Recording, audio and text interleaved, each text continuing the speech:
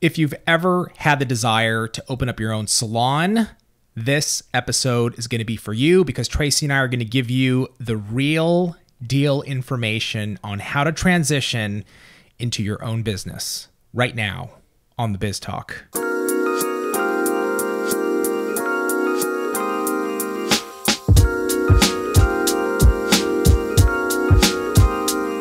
All right, Trace. You know what? You should think about starting your own salon and, you know, maybe leaving the company and. Sweet. I've done it once. Yeah? I'll do it again. Okay. Yeah. Tomorrow? Tomorrow's good. Okay, good. It's good. I'm kidding. You're not allowed to ever leave. Oh, now this you're telling company. me what to do. I'm your boss. Am I not? Sure. Thank you very much. You're welcome. Okay. Let's talk about this idea of transitioning from your own business as a nail technician, right? You've got your own station, you booth rent, you got your own business, but you are looking to grow. Like, let's say you've maxed out, you're busy, you've got your clientele. Now you're looking to the next stage, right? Of, I want to be a salon owner. How does somebody go about that without absolutely breaking the bank? Which I think that statement in itself is kind of interesting. I have my own thoughts on this, believe it or not, Tracey. Shocking. But you've done it. So I'm very curious, what are the keys in your opinion? I know we're going to bring a lot of value in this episode to people that are really considering this, because we're going to come from a hardcore business perspective, right? From somebody that has done it. You've gone from being a nail technician in a salon to opening up your own salon. Yep. You've been a business owner, multiple times owner. I've been a business owner for quite some time. I have my own perspective, but what are some of the keys? Like right now, somebody's fully booked. They want to open their salon. What do you do? Plan. Break the bank. Spend all kinds of money. Throw caution to the wind. Just do it. Yeah, just do it. You didn't hear that here. Well, you know what's crazy? To a certain degree, there is truth in what you're saying. Not break the bank and throw caution to the wind, all that stuff, but to a certain degree, you have to just pull the trigger. Yeah. Right? Yeah. Because you can talk yourself out of anything. At a certain point, you've got to just go. Right. You've got to just pull the trigger and execute. You got to stop talking about it. It's an idea, and that's all it's ever going to be, unless you actually just do it. But there's planning, but I've seen people plan themselves to death. Like, I need to have a 5 and a 10-year plan. My 5-year, 10-year plan is to be making money. Yeah.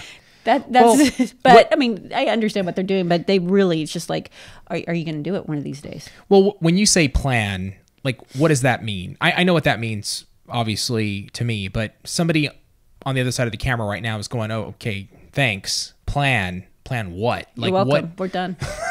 And see you next week on Biz Talk. Like, what specifically, what do you mean? You have to be realistic.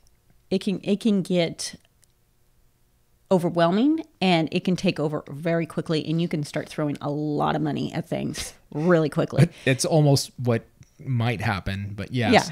So what I'm talking about planning is not only like, where are you going, but what budget are you looking to spend?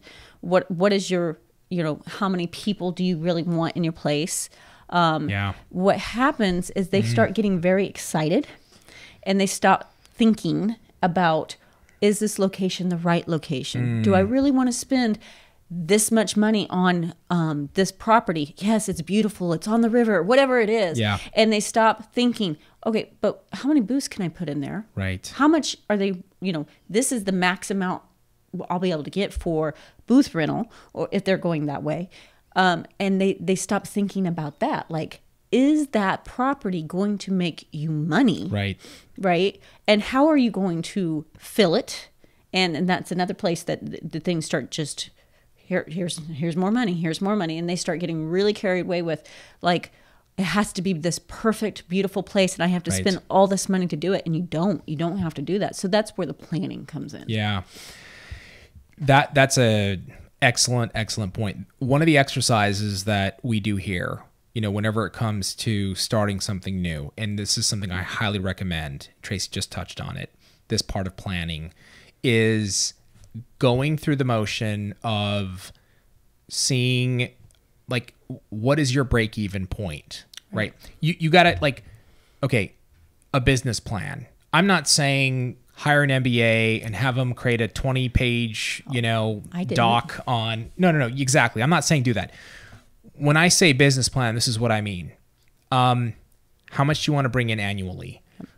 Okay, so I want to bring in $1 million in revenue, right? Let's just go through this exercise real quick. I want to bring in $1 million. I want to have a salon that produces $1 million. Okay, how many services is that? So what does that look like? Right. So if we actually break that down, the math, $1 million divided by, let's call it $50 a service. Okay. Just for, I mean, this is average. Average, let's just say $50 a service. That's 20,000 services you have to do. So let's divide that by 365 days. That's 54 services a day consistently you have to do. How many stations does that mean you need? So maybe it's like, okay, well, maybe I want to do, you know, less than that. The real way of going about this is to understand, first of all, I think Tracey, you know, nailed this. Thank you very much. Thank you very much. Is like, depending on the location, what is your rent? Right. Like, this is really where you got to start. What is my rent going to be? What are my expenses going to be monthly? And then how many services do I need to break even? And that's really the place that you have to go. Well, and you're assuming too that they are getting the full amount for those services. Right. If they're booth renting, you're only getting rent. And Correct. This is only for, right. This is right. You're paying, they're paying out of that. So now what are they, you know, let's say commission. They're commission, maybe it's 60-40. Now you've cut down into that. Salon You're ownership is very unique. Yeah. And it can be where you realize really quickly that you're not making any money. Right. So, and that's a similarity among all businesses, true. I would say. Yeah, true. No, but true. But I think seriously, with this type of business, a salon business, it seems so cool. Like when you do nails or you do hair, that's kind of like, I think almost everybody's goal. Like they have this visual of owning their salon and everything. And I always called myself a glorified janitor is what I was. You know, it's like you get to find out when the toilet paper's out and all this different stuff. You know, my goal, because I did booth rent, I did make some money on the booth rent. I was able to make money, but I wanted an atmosphere that I had control of, a place that I loved, and my rent was for free.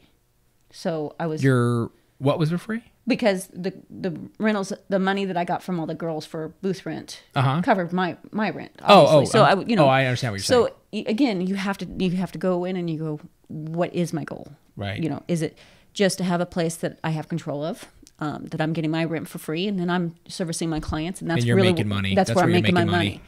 And that's how I was. That's what, you know, I made a little bit of money off renting it out. Sure. But my goal was just to have control, because I'm a little bit of a control freak. Yeah.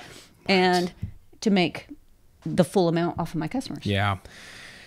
It is extremely important to understand what do you want, because you can very easily romanticize this idea of, you know, owning your own salon, like Tracey was saying. I think that's very easy to do. The reality is you will be a janitor. You're going to clean up around people. You're going to have to keep the space clean. It's like here, you know, at Young Nails, I solve problems every single day. That's the majority of my job here, is literally putting out fires and solving problems all day long. Somebody asked me years ago, I remember this, never forget this conversation. They were like, what exactly do you do? You know, you're a CEO. And I'm like, I'm a problem solver. Don't you just sit in the office all day? Kick with my your feet up. And I do. I'd like barbecue chicken salad today, please, Tracy. Would you have it delivered? No, but let's see how that works tomorrow. I would like barbecue chicken salad. No, really, though, it's problem solving every single and flipping things day. that sometimes you're just like, are you serious? Yeah. Right. And it's the same thing in Salon, like people not getting along with each other. Right. Just things you're like, come gotta on, deal with. people. But that's part of it. That's part of business. And this is the thing. Like, if you are gonna make that jump, okay, you need to have that planning down. So you've got to understand, where do I want to be? What is my rent?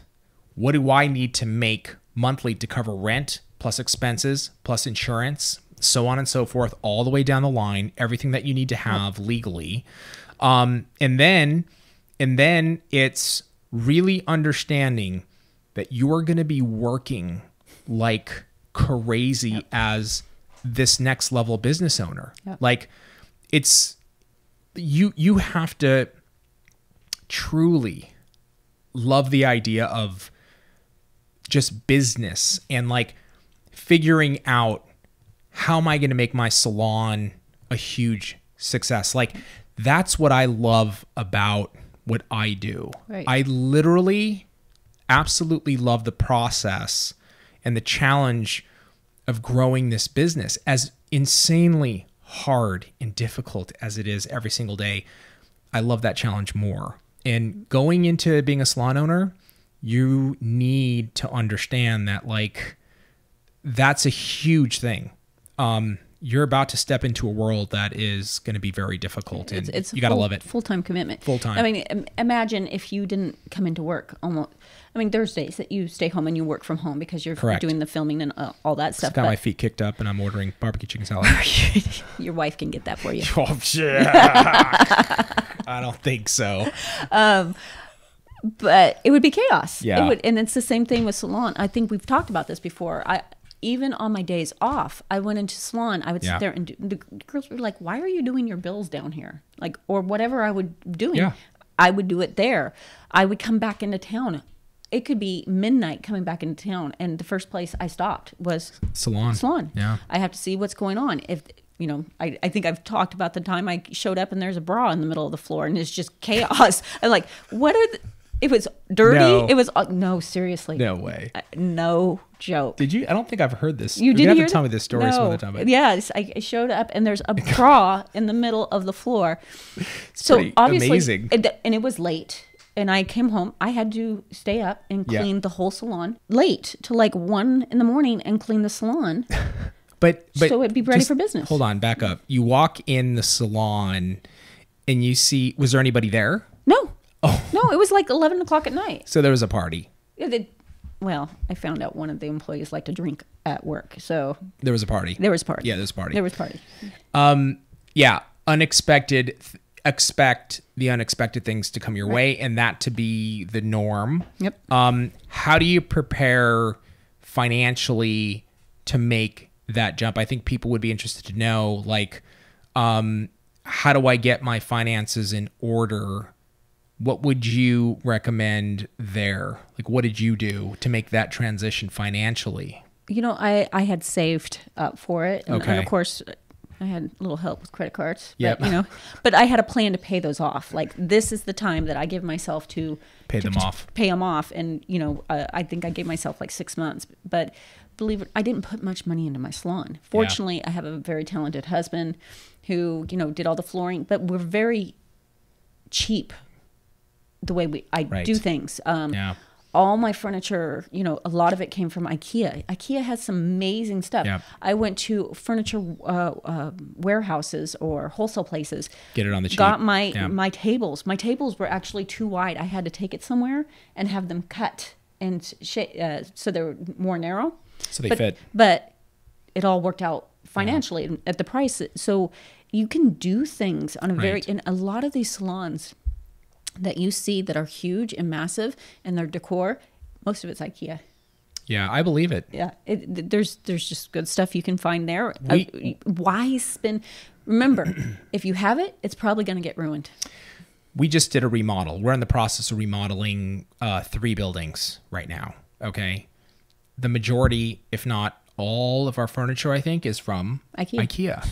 Now, you know, Tracy's done some customizing to some, but like the majority of it is IKEA.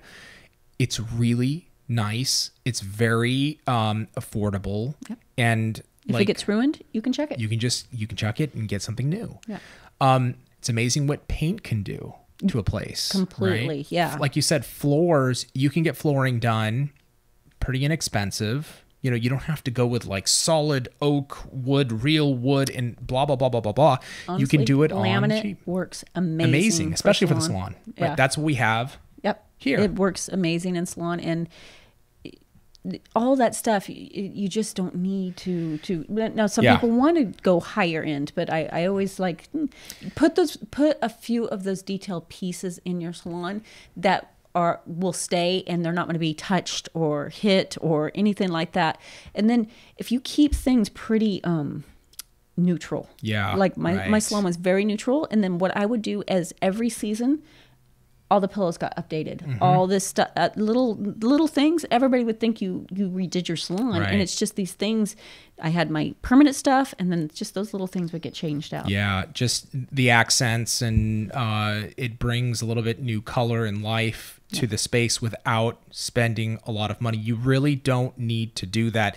The most important thing is really like, I like you saved. You had a little support from credit cards, but I think the big thing is it is really smart to save up your money to make this jump in this investment, you know, and what it teaches you to do also, if you're going to have to save up to make this investment, that means you got to dial it in now before you make the jump into being a salon owner. You got to dial that in right now, save up money. That is a really good sign. Like if you can actually do that in over a couple year period and save up enough money to make the investment, that's a good road to be on. You have to be realistic, because when I opened my salon, all the girls in the salon that I was leaving had a change of ownership. So it just wasn't very good. Yeah. And they all were like, open a salon, open a salon. Not one of them came right away. So I opened my salon. I was the only person in there for like 2-3 months. They all eventually came over, but they did not make that jump. So yeah, that's very interesting. You need to really plan as if you're the only person there. I love that. And we know in the business world, like somebody can say something. Yep. And it's not that they are lying at all, but when it comes down to putting your money where your mouth is, a lot of people will hesitate and pause and actually not take the action right away. That's such a great example. Even in deals we do, whether it be with, you know, larger distributors or customers or suppliers or whatever it is, not until, you know, I always say it's not until the order has been placed and we have that commitment, it doesn't mean anything. You know what I mean? Not one of them. I opened my doors and I was the only person there. Like they all end up coming, but it especially in the salon world, people start having fears. Oh, my clients won't follow me. All my stuff is here. They're not happy in their situation, but they're comfortable in the situation. Yeah, so dangerous, man. Yeah. Comfort is like the worst enemy. Period. So let's sort of like tie this up and put a bow on it. Like, you got a plan. Okay, you want to make the jump. You need to understand where you're going to be, what is your monthly expenses going to be, how much you need to do. You really need to go through this exercise, and this is like a mini business plan. How much you need to bring in to cover those expenses and make money. And then on your side, obviously, you're going to be, are you going to be in the salon, or are you just going to be managing? That's a question you should ask yourself too. You want to just build out more space, or do you want to actually be working your own salon as well? And then how are you even going to get the money to make that jump? You need to absolutely save. That's a good test, in my opinion, of being able to like build up to it. It doesn't always mean you're going to be an exceptional business person, but it's a good thing to do, is make the investment that way rather than going into immediate debt. And then I really love this point, Tracey, of like, you don't have to drop $20,000 on a remodel. Go to IQ, go paint it yourself, build all the furniture yourself. If you have a friend that can help you with floors, find somebody, or if you can't, just put in some laminate, very inexpensive. You can decorate the place nice for very little money to get your business up and running. Yep. Agree? Agreed. She always agrees with me in the end. With that, say thank you very much for joining us this week, and we will see you next week on the Biz Talk.